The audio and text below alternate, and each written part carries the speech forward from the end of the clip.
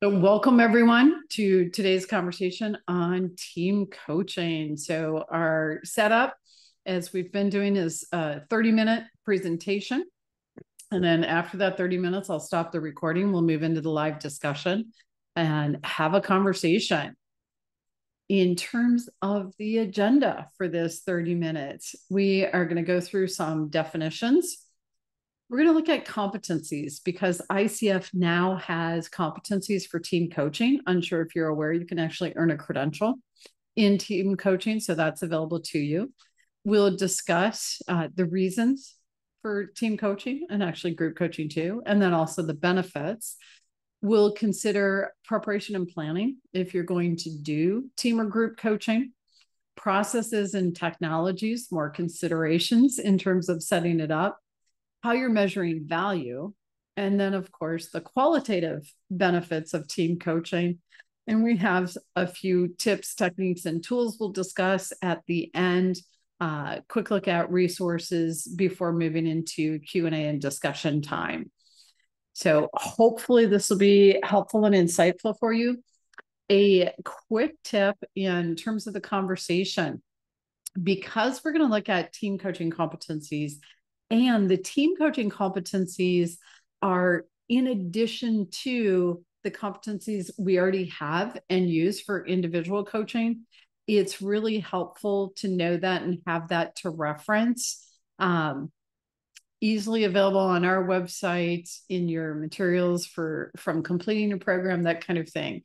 So as we move through, the piece that we're looking at is the team coaching competency additions to the regular competencies that are specific for the team coaching.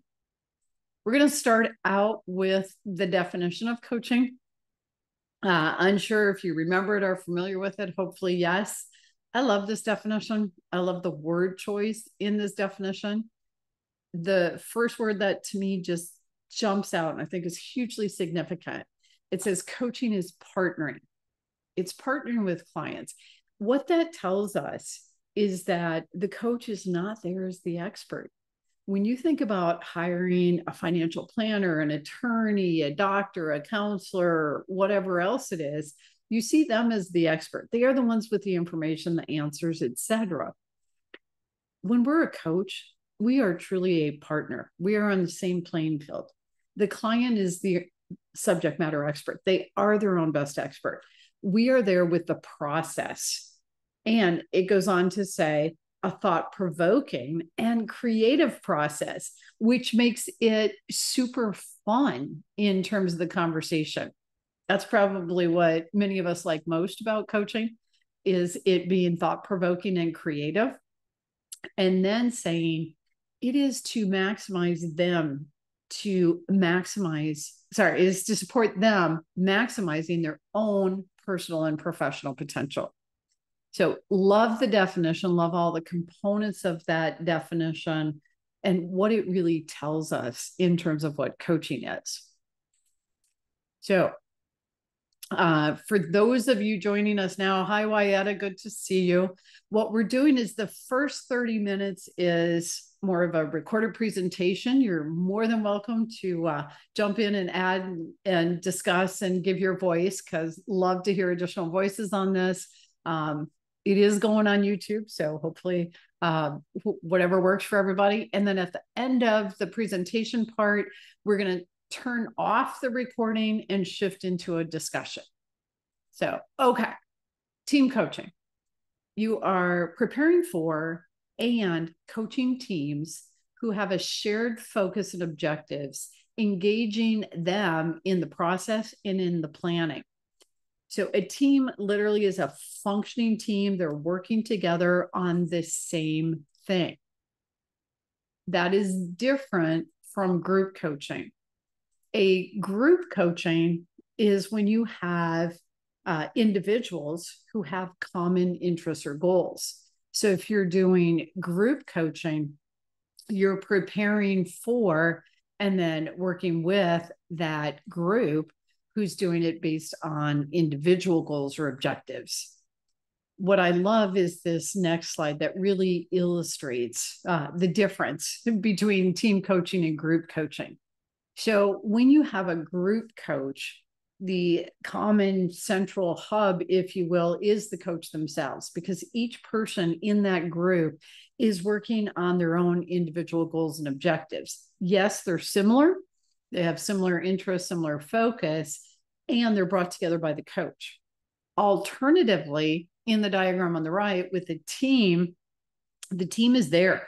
They're currently functioning and operating together. They have shared objectives, shared focus, and the team coach is brought in to support them in how they function as a team. So hopefully that gives you some good insight. Now, in terms of the competencies, we all have learned and work with our core competencies for coaching from the International Coaching Federation. So the team coaching competencies are in addition. So for each of the 8 competencies we have for coaching, there are now extra elements when you're talking about team coaching. The first competency for all of us individually as coaches is demonstrating ethical practice. That means literally knowing what the code of ethics is telling us, what it means, and then living that in the work that we do. And that's incredibly significant, of course, in terms of the quality of the coaching we do and laying the foundation for the client knowing, okay, I can trust you, I can count on this, etc. So very important element to it. Now, in addition to everything we have in our individual competencies with team coaching, on top of that, we are coaching the entire team as a single entity. So seeing it as a whole versus a number of individuals. That is different than group coaching, obviously. It is also significant, just like in coaching, we're really clear on what our role is as coach. When you're working with a team, being clear on what your role is. You've got to separate team coaching from team building activities, from team training, team consulting, team mentoring, team facilitation, and other team development modalities. Then demonstrating the knowledge and the skill to practice a specific blend of team development modalities being offered. So what we're talking about there is fairly common that coaches are offering more than one type of service. You all are probably familiar with that. Sometimes coaches also have a job and then they do coaching, they're internal coaches or coaching on the side, that kind of thing. You also have a lot of coaches that, in addition to offering coaching services, offer facilitation services, offer training services, consulting services, etc. And they have to differentiate the different services they're offering. This applies for team coaches as well. Often they offer multiple services. So you may have a team coach that also does team building activities, for example. They've got to very clearly differentiate them, and they also have to have the knowledge and the skill to move between the different modalities and in terms of what they're offering. It is rather interesting, this next point, to say adopt some more directive team development modality only when needed to help the team achieve their goal. So that brings in this whole question, okay, coaching is very specifically non-directive. What do we mean by that?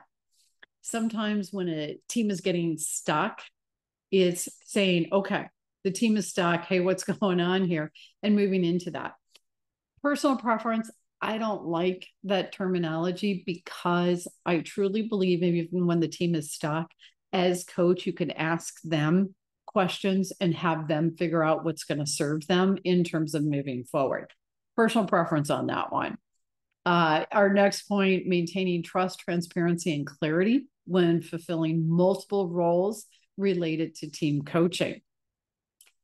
Then we move on to competency 2. So in addition to everything we have for our individual competencies, competency 2 for team coaching also adds that the coach is engaging in coaching supervision for support, development, and accountability when needed. Again, an interesting one. So the first thing is, who decides when needed? That's a tough question. Obviously, the coach has got to be self-aware in terms of ensuring they are there and capable of being fully present and serving the client effectively. So that's a piece of that. In terms of coaching supervision, some people understand that definition, some people don't. Let's talk about that for a second. When we think about coaching, we know what individual coaching is. Mentor coaching is a combination of coaching and mentoring, and it's very specifically for the purpose of helping somebody who is moving toward earning a credential or renewing a credential. And there are very specific parameters around mentor coaching. Coaching supervision is different. The idea of coaching supervision is really elevating the development of the coach as coach. And it's a phenomenal process. In coaching supervision, the coach is sharing, okay, this is how I'm showing up as a coach. This is how my client is showing up as a client. This is what's going on in our interaction and our engagement. And here's outcomes and what's happening. And really exploring that at a much deeper level. So it's phenomenal. In team coaching, that can be incredibly helpful, especially because you're talking about the dynamics of multiple personalities. It goes on to say that the team coach is going to be objective and aware of those dynamics and patterns. So really paying attention to it. Something that often comes up as a result of this kind of insight is where there's co-coaching for teams. When there's a lot going on with the team, it can be incredibly helpful to have a co-coach. Commonly or often, what will happen is one person will take the lead on doing the coaching, whereas the other person is more in an observer capacity. And then we'll discuss that with the lead coach. Here's what I'm noticing. Here's what's happening. Because the lead coach is focused on the coaching in the moment as compared to some of the dynamics and looks and exchanges that they don't notice. So it's really helpful. Okay, continuing on for competency 3 with the agreement. In addition to everything we have in our individual competencies, now you're explaining also what team coaching is and is not compared to different modalities. The partnering process can be super interesting with team coaching, because you've got the team leader, you've got team members, you've got stakeholders, potentially co-coaches, and there's a lot to discuss in terms of how everybody's functioning together and what everybody's role is, a lot to get clear with. And then it goes on, you're also partnering with the team leader to determine how ownership of the coaching process is going to be shared, because there's a lot of people involved in terms of what's the flow going to be? How are we having these conversations, etc. For competency 4, much in keeping with what we all know and are familiar with from our individual competencies, maintaining that safe space for open and honest interaction. The complicating factor in a team is they may or may not be comfortable with each other. What their dynamics are in working with each other really plays into that. It goes on to say, and I think it's really interesting that they use the word promotes the team viewing itself as a single entity with a common identity. I'm not sure I'd pick the word promotes. It's recognizing and working with that when it's there, or exploring the possibility of it being there.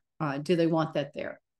It goes on to say fosters expression of individual team members and collective team feelings, perceptions, concerns, beliefs, hopes, and suggestions. So you're working with them both on the individual and as a team, encouraging participation and contribution from all of them, partnering with them to work on their team rules and norms, of course, promoting the effective communication amongst them, and supporting them in terms of identifying and resolving internal conflict. Hopefully you remember from your certified professional coach class, the section on conflict coaching. And there's a whole video of it on our YouTube channel if you want more depth and detail on that. Incredibly helpful in these dynamics. For competency 5, in addition to all of our individual elements, you've got using your full range of sensory and perceptual abilities to focus on what's important, to me, that applies in individual coaching too. So I get it. They're calling it out here. It is important when you have multiple personalities in the room. Use as a co-coach when it's agreed to, especially because it can allow the team coach to be more present in that session because the co-coach is observing all the extra pieces going on. Encouraging the team members to pause and reflect on how they're interacting with each other. And then I think this one's good, moving in and out of the dialogue as appropriate. We do that to some extent in individual coaching. When the team is productive, they're moving forward, they're having the conversation, they've got traction and making progress, great. It's okay to sit back and let them keep going. And when that starts stalling, that's when you move back in. For competency 6, our additional elements, noticing how the perspectives shared by each team member relate to views from other team members and the team dialogue. Noticing how each person impacts the collective team energy, engagement, and focus. That can be super interesting. Some people add energy, some people pull it out. Some people support the collaboration. Some people add to conflict. It's really interesting to be aware of that. Notice both the verbal and the nonverbal communication patterns amongst the team members. And again, this is where an observer or co-coach is really helpful because you've got alliances, conflicts, opportunities with all of those dynamics. Modeling confident, effective communication and collaboration, working with a co-coach or other experts. While that applies in individual coaching, it just doesn't occur as much. So that's probably key to what's behind calling it out here.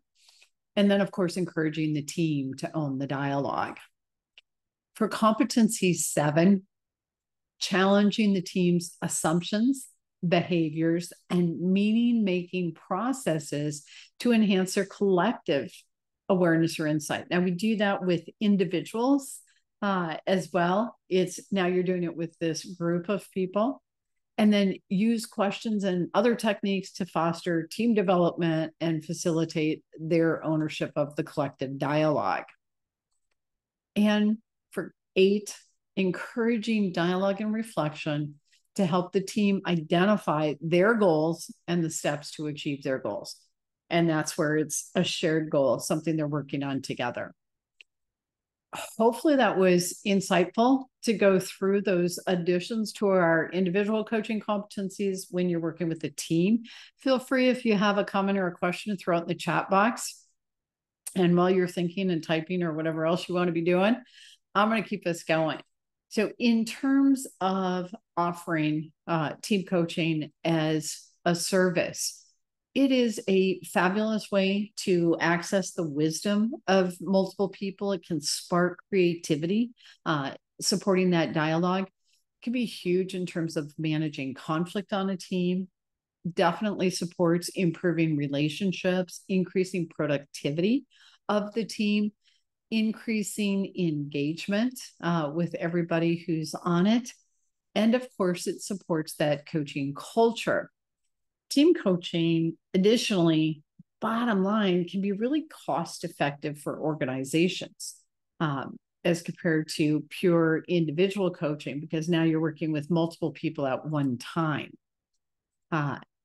In terms of preparing for this, planning for this, one of the first things you're doing is defining, okay, what's the purpose of having a team coach?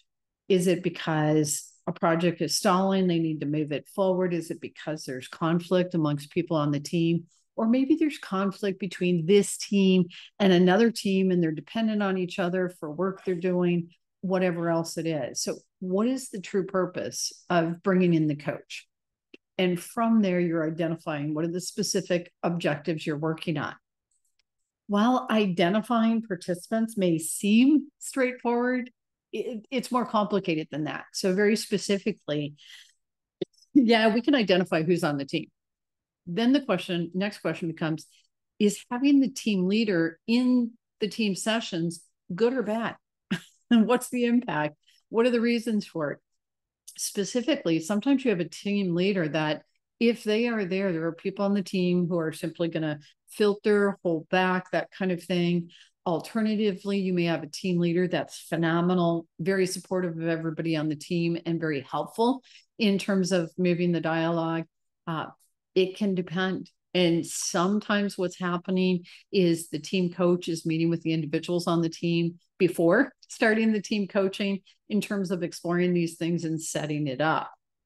Another consideration in terms of participants is sometimes there's value in bringing in stakeholders. If it is two teams in conflict, maybe bringing in some people from the other team. It can mean bringing in sometimes vendors or customers to these team meetings. It really can vary.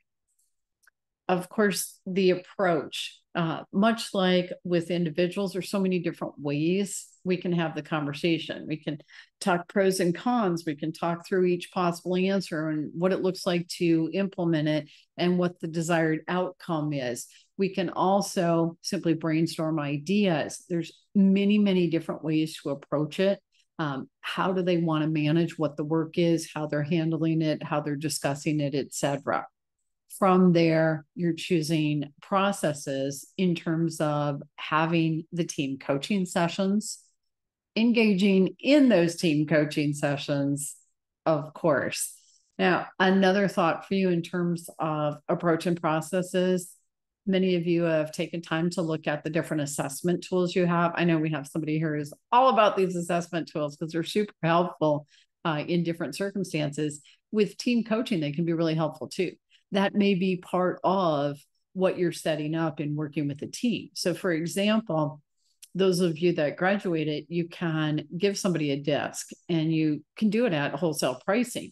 Well, then if you have a team and each person has a disc report, you can pull a team report where it looks at all of those different personalities and how they function together. And that can be incredibly helpful too.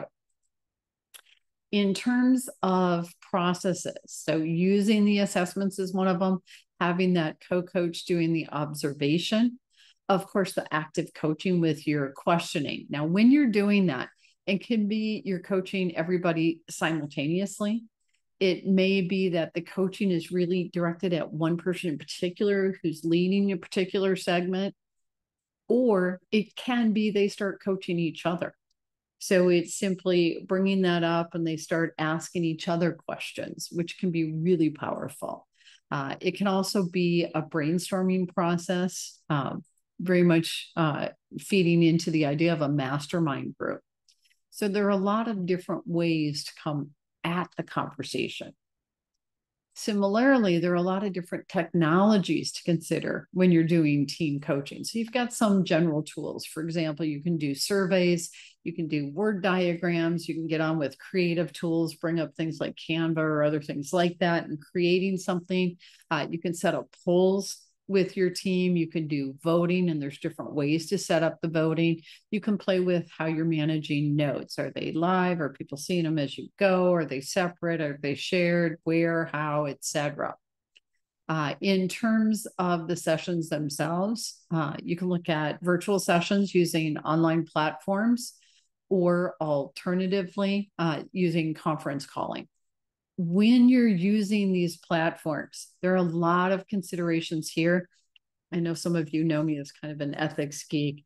What I will say is this: not all platforms are confidential.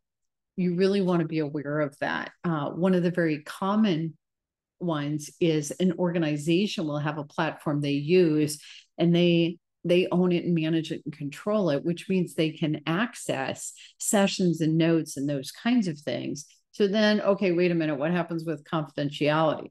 Alternatively, there are platforms out there that you can access and use like Google Meets and that kind of thing, where again, confidentiality isn't there.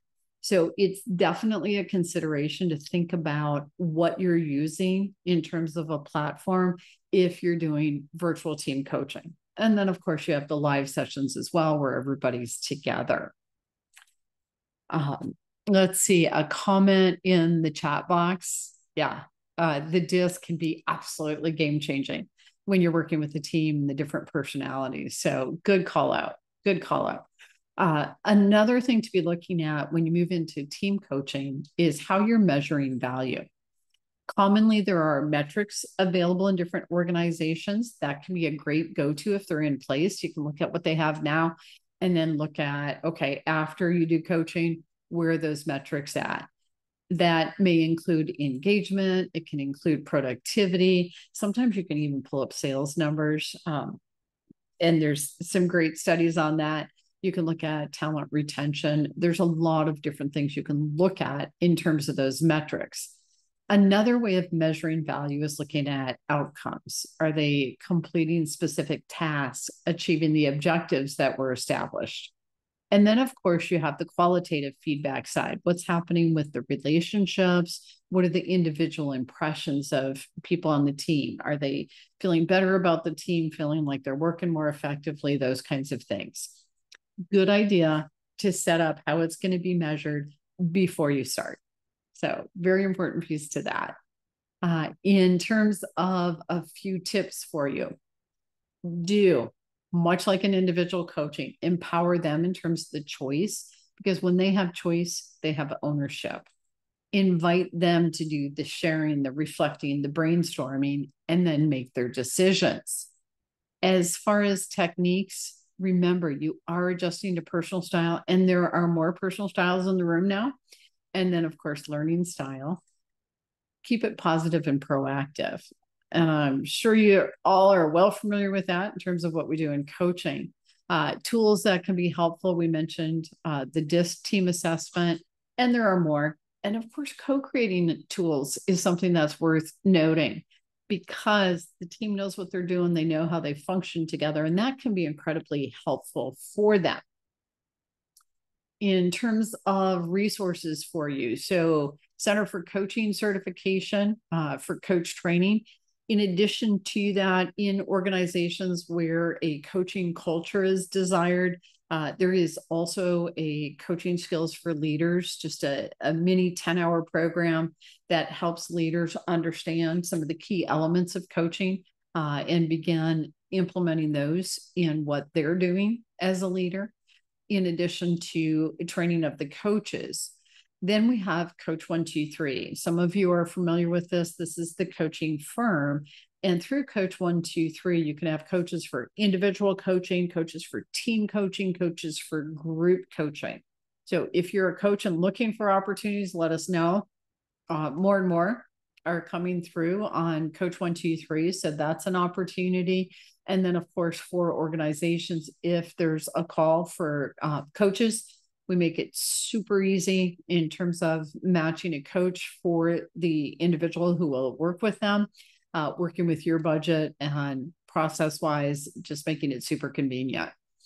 Of course, other resources, information, where you can get more. So the coaching blog is there. There's a new blog twice a week.